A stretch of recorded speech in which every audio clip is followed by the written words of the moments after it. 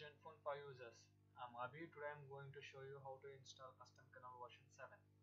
And it was developed by the Vipin sir. Thank you for your software, sir. And it was compatible for Asus Zenfone 5 Not 1 CG or TOOS and 500 CG and TOOF 2.20.40.30 and 2.21.40.30 KitKat versions. And its features are fixing issues like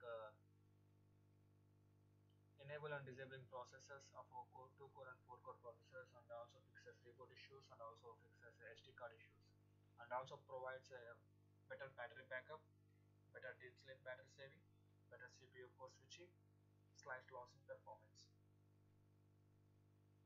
And first thing you need to download your software by this link. I will give you this link on below description. Click it and you will automatically redirect to the mega.com, and here you can see this download link. I'm already downloaded on my PC. I'm not downloading right now. After downloaded it, extract file is here.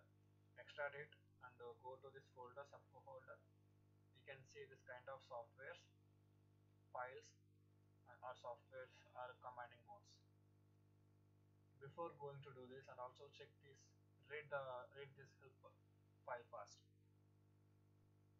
Now, first of all, you need to take your USB cable and connect it to your PC. For doing like this, go to settings and go for developer options, and you can see the USB debugging model, and keep it on tick, so you can hear my beep sound. After connecting your phone, click this one and enter any key. I'm just going to enter. It automatically reboots your phone. Wait until it will complete it. Do not disconnect your cable. If you disconnect your cable, you are the responsible and you are the main reason by failure of your mobile. So you can see here some kind of options. The phone will be rebooted. Please be patient.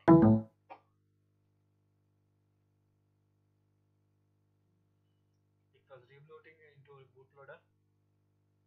Wait.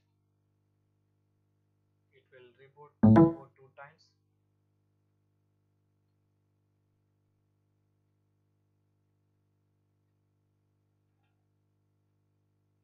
It's going to finish. So it's completed. And the last thing is, wait up to it's completed to your phone switch on. Do not switch off your phone while rebooting your phone. And also I'm telling you, I'm not the responsible, and the software is not responsible to failure of your mobile. So thanks guys, thanks for watching and subscribe my channel. Hope you guys subscribing, and thanks a lot. If you have any issues regarding this video or any software issues about this, please comment on me or follow our page Asus Zenfone India. Thank you.